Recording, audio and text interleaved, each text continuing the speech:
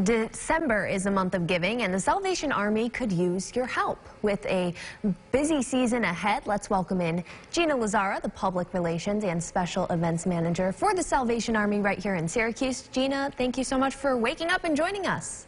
Of course, happy to be here, Adrienne. We need all the help we can get in spreading the word because it's going to be a busy next week and a half. Oh, yeah. So let's get right to it. The Christmas Bureau is always a large event, and last year it was a drive-through because of, we all know, COVID. So how is it going to look this year, and do you expect a larger turnout?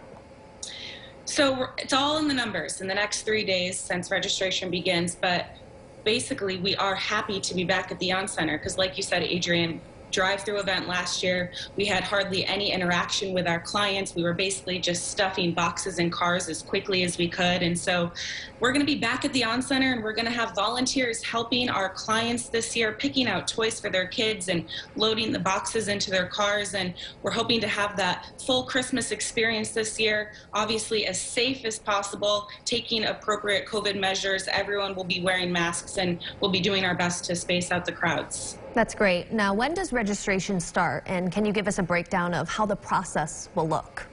Christmas Bureau registration starts tomorrow. So if you're watching this, you can head to the On-Center tomorrow.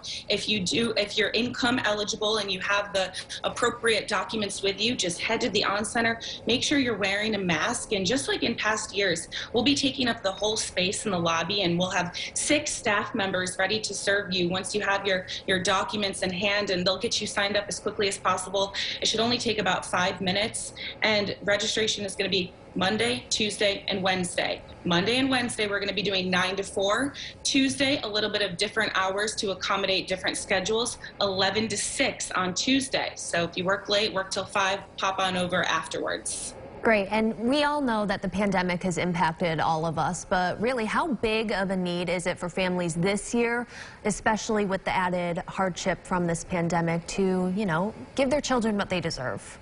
Yeah, Adrienne, you think about it, what are we going on, like month 20 of this? I mean, people have had a hard time. Some of our clients are experiencing loss of work or loss of insurance for the first time, finding themselves needing emergency shelter for the first time ever. They're confused, they're lost, they need a good Christmas. The last thing they need is to not be able to have the things and have the money to celebrate Christmas properly with their children. And so if the Salvation Army can be here for them to make sure that they have what they need to, put a few Christmas gifts under the tree for their kid and have a nice holiday meal, that's what we're here for. And we want everyone to be able to celebrate Christmas appropriately this year.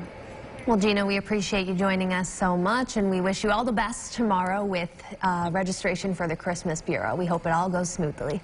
Thank you so much. We need the luck. Thanks, Gina.